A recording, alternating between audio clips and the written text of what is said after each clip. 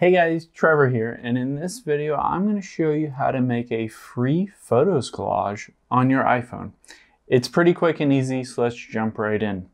Now, if you have multiple photos that you've taken on your iPhone and you want to create a collage to share that on Instagram, on TikTok, wherever you want to share that, Facebook, but you don't know how to create that collage. Unfortunately, on the iPhone itself in the Photos app, there's no great way to create a collage. It's not built in to the Photos app on your iPhone.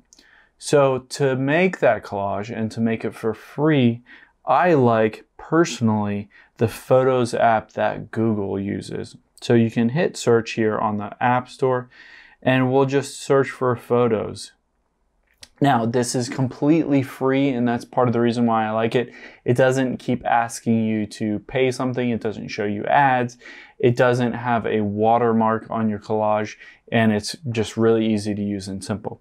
So you just download Google Photos here. So once you've downloaded it, you can open it, and it will ask you to allow permission to access your photos and stuff like that. Just give it access to your photos so that you can import all of those photos to make the collage.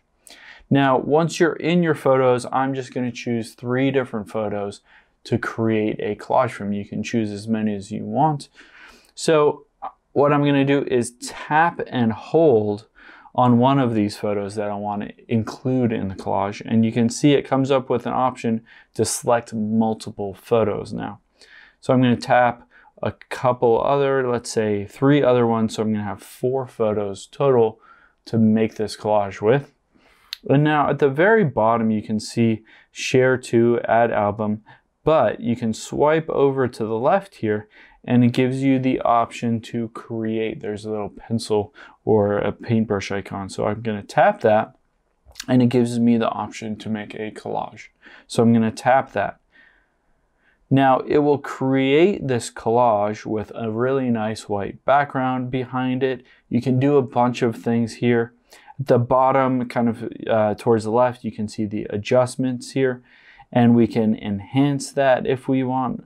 We can make it dynamic, we can make it warm, we can do all these different kind of filters, we can save a copy of it.